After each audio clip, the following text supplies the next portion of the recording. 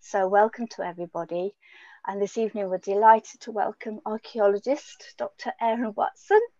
And Aaron completed his doctorate in archaeology at the University of Reading.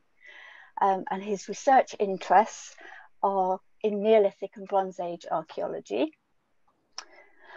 And he's conducted field work at rock art sites all across Britain for over 30 years. So I'm really lucky because I get to work alongside Aaron, as he's also the museum's interpretation and engagement manager. So thanks very much, Julia, and welcome everybody. This was a slightly tricky presentation in a way to put together because, of course, so many people in our audience will be very familiar indeed with Kilmartin Glen's archaeology, and others may not know it quite so well at all. So I'm going to do a combination of introducing the Glen for those who are not so familiar, but the others, if you do know this amazing place well, please do bear with me for these introductory images. Kilmartin Glen is located on the west coast of Scotland. And why we're all here today is because Kilmartin Glen is the focus for one of the most significant groups of Neolithic and Bronze Age monuments in Britain. These monuments include Stone Circle, Standing Stones, and this linear cemetery of burial cairns, which you can see in the picture right now. And what we're here for today, of course, is that the Glen is also one of the principal concentrations of open-air rock art in Western Europe. Sites such as Cairn, which you're seeing right now, but also Ormaig and Achnabrec are famous for their cup and ring carvings. Now, cup and ring carvings like these are part of a wider tradition, and it's known as Atlantic rock art. And it's called Atlantic rock art because very similar designs are found all along the west coast of Europe, extending from Scotland south to Portugal. Now, there's obviously been a little bit of investigation into the dates and origins for rock art, and it varies in different areas. But I think for what we're talking about today, we can put a range of these markings being Neolithic and Bronze Age, and probably dating predominantly between 3000 BC and 1500 BC. So this is something which largely has its origins around about 5 millennia ago. Cup and ring markings are arguably one of the most enigmatic legacies of prehistory. And I think that's because they're created using, or largely using, abstract geometric shapes. Dots, circles, and lines. This has invited quite a lot of speculation and, of course, debate about their original purpose and their meaning. Indeed, the difficulties of interpreting rock art were summarised really well in 1979 in a book by the eminent rock art researcher Ronald Morris. He compiled a list of over 100 different suggestions as to what these markings might have been intended to mean. Many of those suggestions for their use are popular still today. And just as an example of things that he listed, he included, could they be maps of the landscape? Could there be stars in the night sky? Could they be ripples from a stone thrown into a pool of water? Or could they just be idle, pointless doodling? All those ideas have been put out there as possible explanations. What I'd like to consider is how interpretation might be of rock art might be thought about in the light of recent archaeological research, or at least research from the past few decades. I'd like to consider whether there are different ways in which we might connect together these rather perplexing dots. The fundamental motif, I guess you could call it, motif being an image, a symbol, is the cut mark. And there is a cut mark at the center, at the bottom of the image on the screen. A cut mark is a circular hollow pecked into the rock using a hammerstone. Now, cut marks can be found quite isolated, a bit like this one, looking a bit lonely there, but they are also a fundamental component in rather more complex designs, where they often occupy the center of circles and concentric circles. Now, these are quite coherent compositions, I would suggest, and they certainly follow loosely defined systems of organization. So while cut marks and cut marks with rings around them may join together, and you can see lines on this image where different motifs are connected by grooves, these images don't ever obviously overlap or seem to erase one another. So those basic patterns, to me, suggest that rock art is unlikely, for instance, to be something like idle doodling.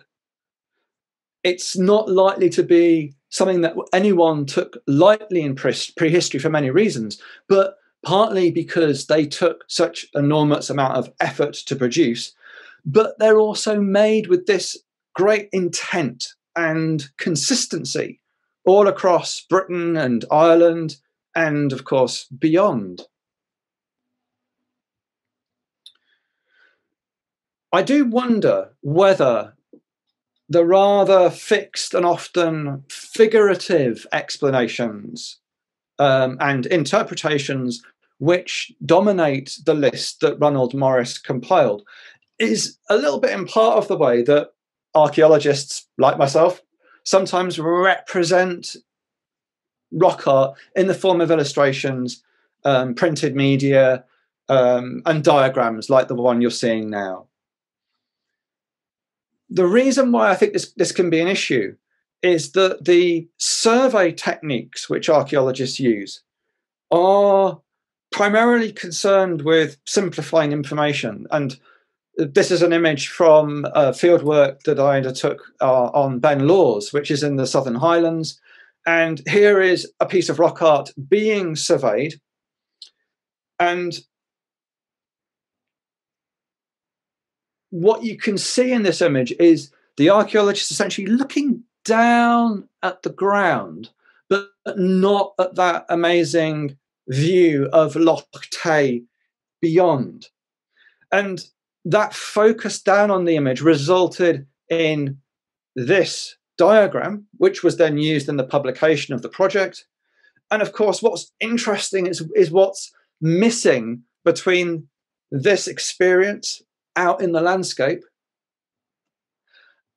and what's translated into the two-dimensional, rather static, rather monochromatic image, which excludes a lot of those elements.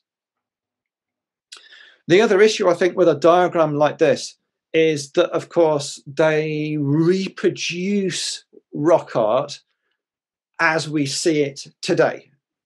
And if we were to say, oh, might the designs that are on the screen now resemble ripples in water?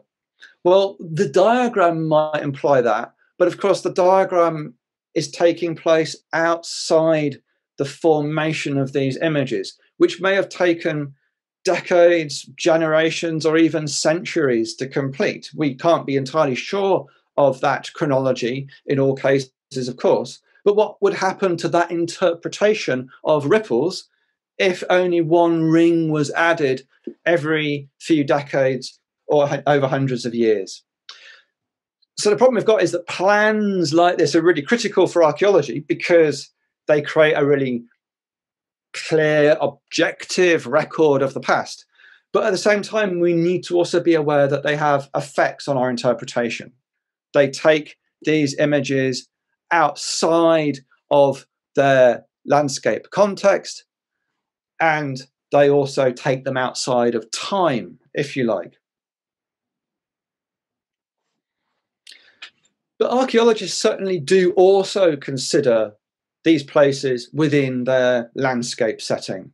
And this is Aknabrek rock art site in its landscape setting. Has an amazing view, which I'll come back to a little bit later. Now, looking at the locations of rock art sites has been useful, and it actually reveals some significant differences. And it seems that differences in the carvings themselves reflect their contrasting locations in the landscape.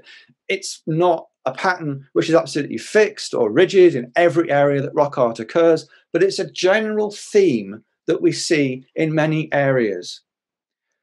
In the Kilmartin area, for example, the most elaborate carvings, by which I mean the most complex, the ones with most rings or the ones that are joined together a lot, they're often found in higher locations, on raised ground. They often have wide views, and they can be either close to or overlooking routeways through the landscape. So Cairnban and Aknabrek here, they overlook one of the major valley approaches to Kilmartin Glen from the south. In contrast, another Kilmartin site, Ormaig, seen here, is situated on what is essentially a pass or a narrow routeway which leads from a sheltered sea loch into Kilmartin Glen itself. So once again, a complex site seems associated with an important connection through the landscape.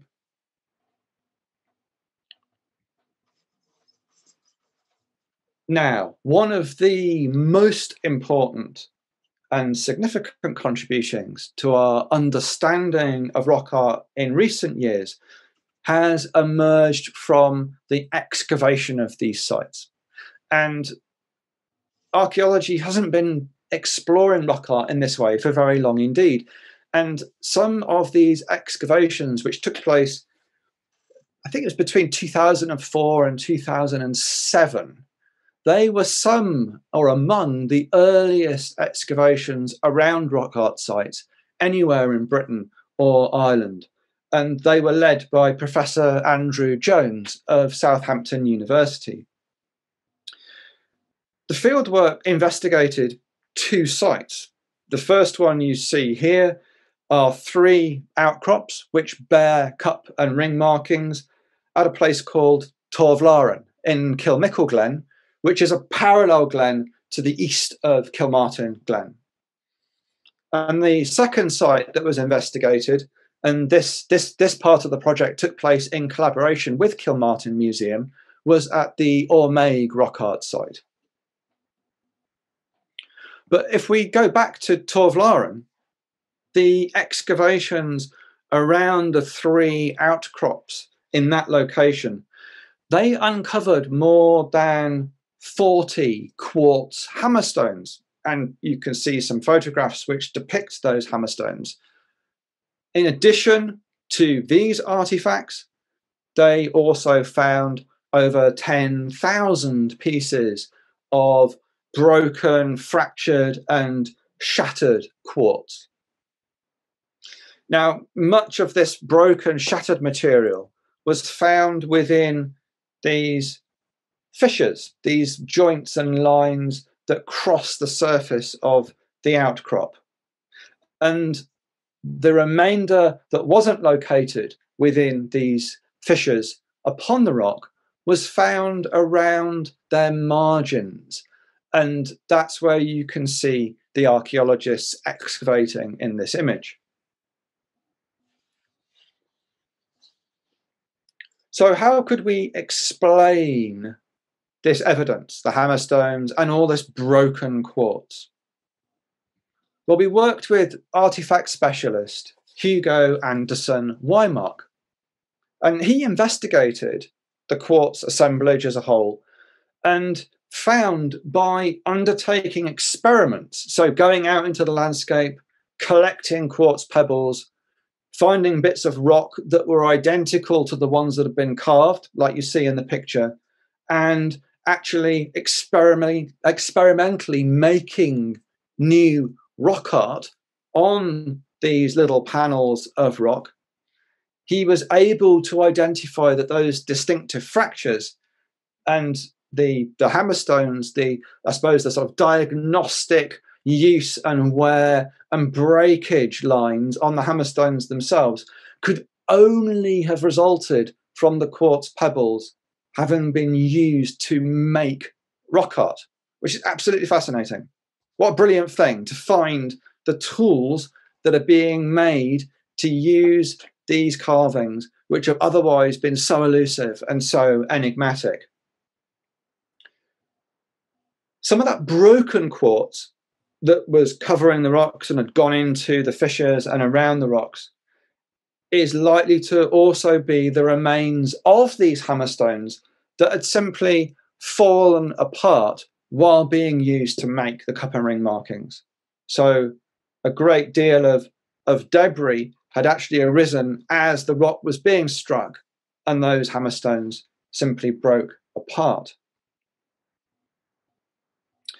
Now, an important part of the project was to see if it was possible to date the creation of rock art, and particularly cup and ring rock art in the Atlantic tradition, because it's been notoriously difficult to date, because you can't simply, there's no technique to measure when a mark was made on a rock, or at least not these kinds of marks on these kinds of rocks out in the landscape.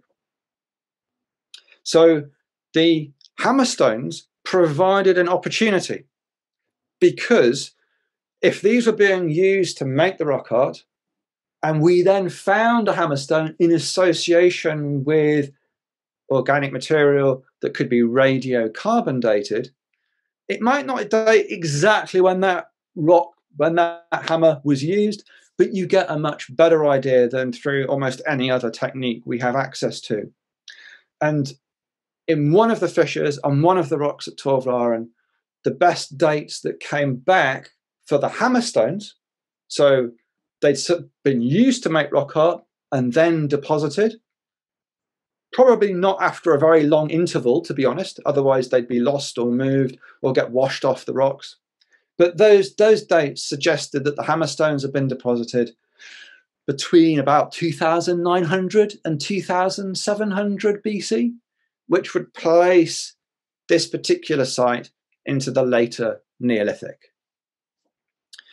But for me, fascinating as that is, what the project really brought home and emphasized is that rock art isn't just visual images, it's actually the result, the outcome, the signature of some kind of dynamic action that's been undertaken on the rock surface. So every hammerstone or every one of those quartz fragments has resulted from somebody, quite possibly in the later Neolithic, striking the rock to make these carvings. And of course, when they're striking the rock, it reminds us that these aren't static, abstract diagrams that I've shown you already, or even photographs in the present day. These are places that people are visiting, maybe gathering at, and they are there to make rock art on rocks that previously had no carvings on before, or maybe they already had carvings that were being added to. But whatever that scenario, they're there with hammerstones, and every time they strike or peck the rock surface, they are creating that debris and a percussive sound. So although we might think of rock art as being a visual medium, its creation is all about percussion. It makes a percussive sound. And so it actually becomes a rather more multi-sensory experience than we might expect. What's, I think, very interesting about this is that at Torvlaren, quartz was being deliberately chosen as the material to make cup and ring marks. And it was being chosen in preference to other kinds of pebbles that you can fish out of the burn nearby, which would be much better or more suited at the role they were going to perform. So there were more robust or hardier pebbles available, but people in the Neolithic, a bit later, they chose quartz over those other materials. And one of the ways we might explain this is because quartz has some quite distinctive and also unusual properties. And one of those properties is it's a translucent or semi-translucent crystal. So you can see light shining through it. Some of it's partly transparent. So when rock art was being made, you've got the people or the person on the rock. You've got the quartz hammerstones, which have been found locally, but selected. But when they're using those hammerstones, they're creating the wear patterns we can see on those artifacts, but they're also creating considerable quantities of dust, which is very fine and floats around in the air, and it coats you when you're making the rock art so that you start to sparkle as the rock art maker. And you also get these fragments of quartz which litter the rock surface. These obviously catch the light and they completely transform how these rocks would have appeared during the process that the rock art itself was being made. And finally, and I was really tempted to try and demonstrate this, but I didn't think it might work with cameras and over the internet. But if you rub or grate two blocks of quartz together, they emit light. And it's a phenomenon called triboluminescence. And it's a remarkable thing.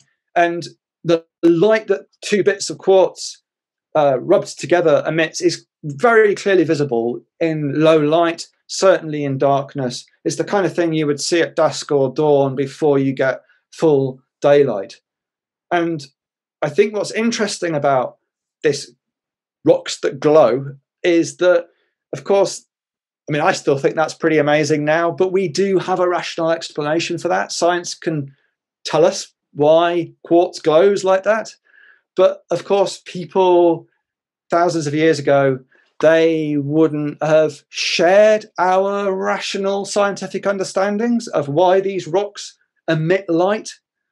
And I do think that maybe one of the reasons this material is being chosen amongst all those others is that it has these what could be magical properties for those people. The rock art, in other words, was being made from sound and light. Now, if that sounds quite spectacular, then it's interesting that there's evidence, certainly from Torvlaren and from some other sites that I've worked at outside of the Kilmartin area, that there seem to have been people gathering around these rocks. We know this at Torvlaren because where those archaeologists are troweling the ground, loads of bits of that broken quartz were found. But also when they got further down through the surface layers, they found soil that had been compacted. And it had been compacted most likely with bits of quartz trodden into it by people standing in that location. And it's the perfect place to stand to view somebody or people making those carvings on the rock above. Here's one of the other outcrops at Torvlaren that is also decorated with rock art. And I do wonder whether, in a context like this, we might see rock art as, again, going beyond these static two-dimensional pictures and the way that we think of it as a visual medium in our mind's eye. Perhaps the creation of rock art is a much more theatrical event than we might have expected. And it involves all of those quite unusual and distinctive multi-sensory experiences. It also smells when you use quartz to hammer, or you knock two bits of quartz together. You get all those effects and quite a strong smell. So this adds another dimension, I think, to rock art, and that is that perhaps the act of actually making these carvings was just as important as the shapes and patterns themselves.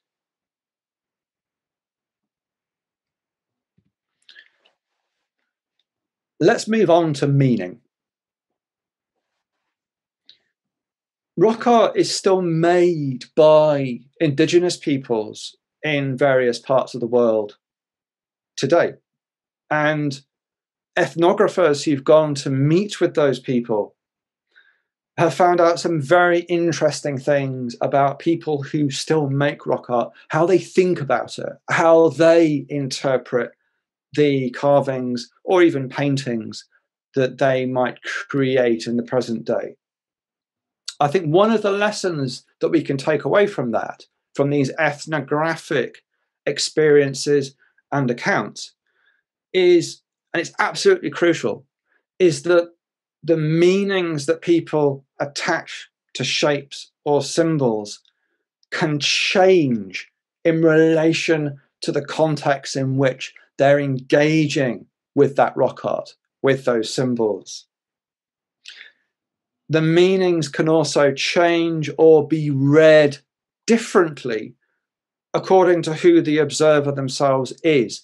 And that could be factors like their status in a society, or their age, or their gender. And this is really important, because although we can't just impose those ethnographic understandings and interpretations onto distant prehistory, because they might be completely unconnected, I think what those anthropological studies of present day people do is they offer us opportunities or insights to think in ways that we might not otherwise expect or anticipate. And in this case, it's the possibility that cup and ring markings might never have had a single static or literal or figurative meaning. So even if these designs, like this one here, were understood by somebody in prehistory as ripples in a pool of water,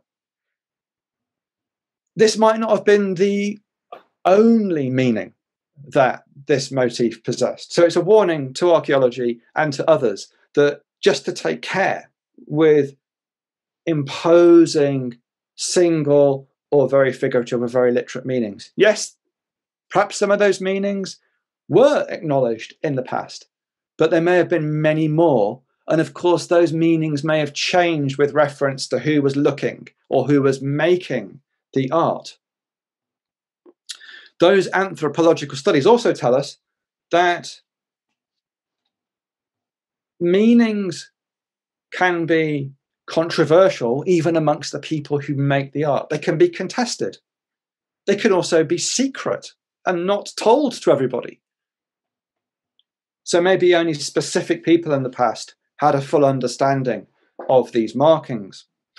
And in a way, we see that in the present day, not only in Ronald Morris's list, which has multiple interpretations, Now, we see those maybe as competing with one another, but perhaps several could be applicable or could have been true at the same time.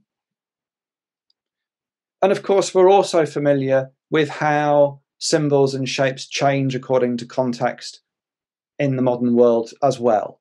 So an example would be a cross shape has quite a different meaning if it's on the side of a medical emergency vehicle as opposed to if it's above an altar in a church. So things can shift and change according to their context. The other thing is that Neolithic understandings of stone itself are going to be very different to ours. And again, anthropology can help us with this by revealing evidence from around the world of lots of different ways in which people interpret the medium of rock art, stone, and they can be fascinating. Some communities see stone as a living and animated substance, not the kind of cold, dead aggregate of minerals that geology would suggest it to be. Rocks in some parts of the world are understood to be infused with supernatural powers. The markings can be made by ancestors, either human ancestors or supernatural ancestors. And it's interesting in the light of those ideas that there were very interesting events that took place at Torvlaren rock art site that were revealed through excavation. And this is an example of an arrangement of 3 rocks that was placed in a prominent fissure on the outcrop. And this is essentially a hammerstone in the middle, which is white, and it's flanked on either side by another piece of quartz that's been deliberately split in 2. So you've got hammerstone that was probably used to make rock art being sandwiched, if you like, between 2 split quartz blocks and then placed and buried in a fissure on a decorated outcrop. And I do wonder whether this is some kind of symbolic deposit, a kind of an offering to the rock, perhaps. Other societies understand rocks as not being solid at all, but they offer almost more of a permeable membrane, a means through which, if you know how, if you have the right methods, you can actually journey through the surface of that rock into other dimensions below and beyond. And maybe, just maybe, another suggestion to add to the list is, could these markings have been part of that process? So rather than representing something physical or tangible, are these actually a means of looking down through the surface of a rock, almost like a tunnel or a vortex leading downwards? They're also the kinds of images that are sometimes seen in the subconscious mind during altered states of consciousness.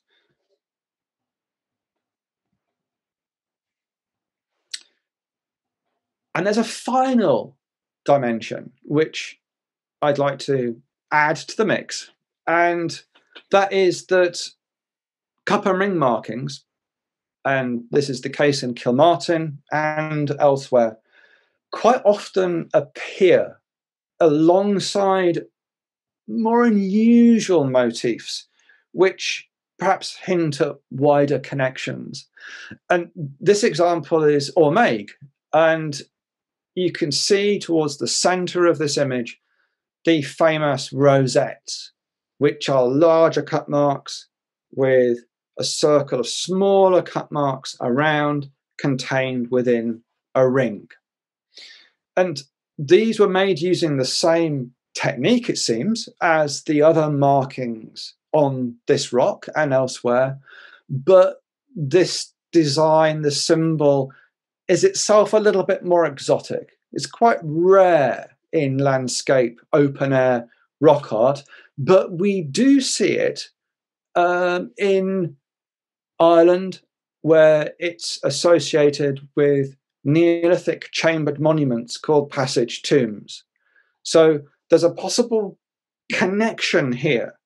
Possible links are being made, not just with Ireland, but between Kilmartin and the wider Neolithic world. And the other place in Kilmartin where we see this really clearly is Achnabrec. The panel at Achnabrec that is currently pictured is highly unusual for an open-air rock art site. And I've been undertaking a little bit of research recently, which is suggesting that the markings on this particular panel is quite a discrete area, only a few meters across, but it features markings like the horn spiral in the lower left part of this image, which are very distinctive. Here's a plan of those unusual motifs at Achnabrec: horn spirals and open circles. And what I'm suggesting through a little bit of recent work that I've been doing is that these markings actually replaced yet earlier carvings, which are shown here in red, which are very fragmentary and faint and difficult to see. But the important thing here is this layering, the sense that you might have one thing that's replacing another, because that makes Achnabrec unique, not only in Kilmartin Glen, but largely beyond. There are very, very few open-air rock art sites which have evidence for this kind of superimposition of images one upon another. In fact, it's a hallmark that would be more often associated, again, with passage tomb art, and particularly in the Boyne Valley in Ireland. Now, some of the motifs that you would find in those passage tombs in Ireland are different to the ones we see here. And in fact, these spirals, here's a clearer photograph of one of these horn spirals, perhaps have their clearest parallels in Orkney, in the far north of Scotland, where they are also associated with chambered monuments. And that sequence of superimposition doesn't stop with spirals layering on top of fainter, possibly earlier designs, because there seems to be a further sequence here whereby these rare and more exotic images are themselves ultimately overlain by cup and ring markings, which are the main theme of this presentation. And this layering of the cup and ring markings upon and around the others is probably happening sometime in the centuries after 3000 BC. And that's because the reference for those spirals is found on monuments which are dated to be around about 3000 BC. So I suspect at Achnabrec, those references are slightly later, and the cup and ring marks are being added later still.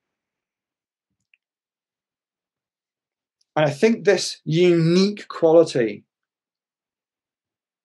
adds up to create a site which is exceptional in other ways as well.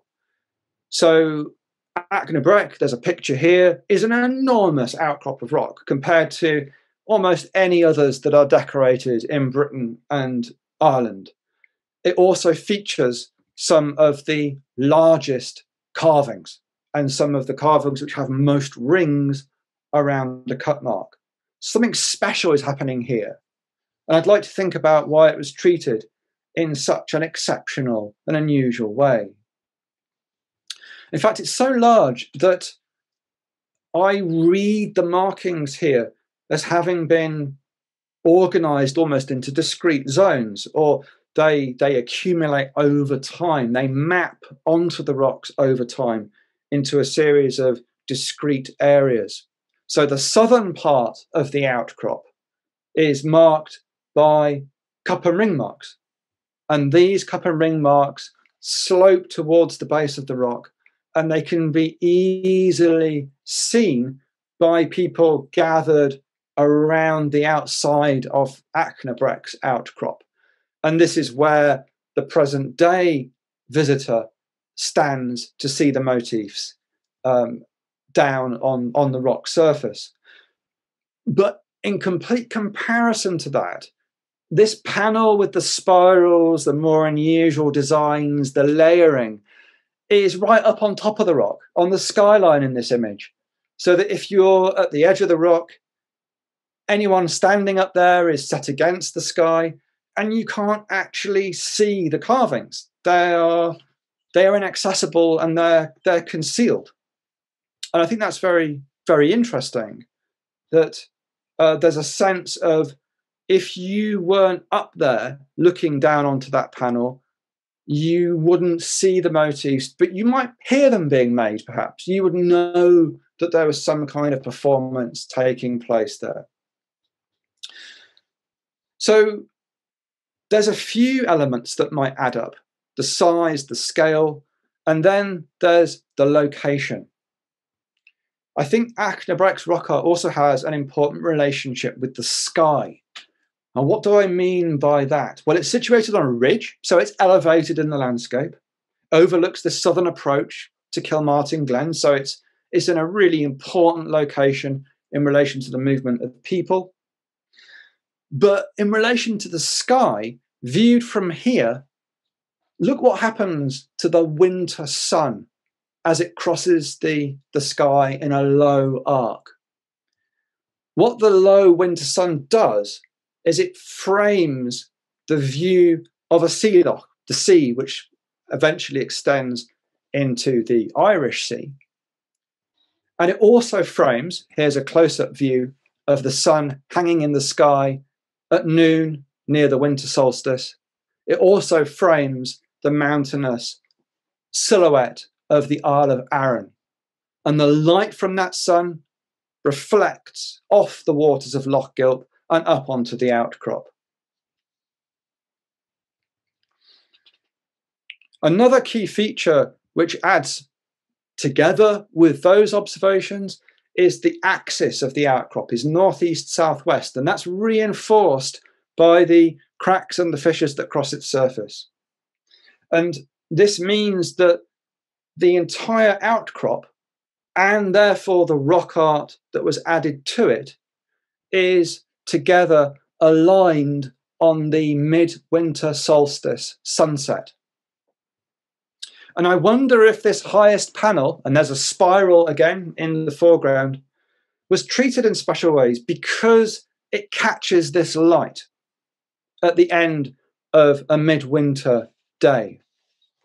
So here's a little sequence that I've recorded of what happens as the sun sets around the winter solstice and those shadows lengthen. And you can see as I move through time, those shadows extend across the surface of this panel. And what happens is that there's a sequence again. The boulder carvings, the cup and ring marks, are the first to be prominent in most cases. But as the sun lowers and it becomes more oblique, increasingly those fainter, earlier carvings are revealed. The spirals, the open circles, and almost just before sunset, let's say round about there, you can begin to see the very faintest markings on this rock, which just simply cannot be easily seen at any other time. In a way, you could say that Achnabracht is playing out the history of its own creation in a theatrical experience of light and dark, which lasts for less than an hour.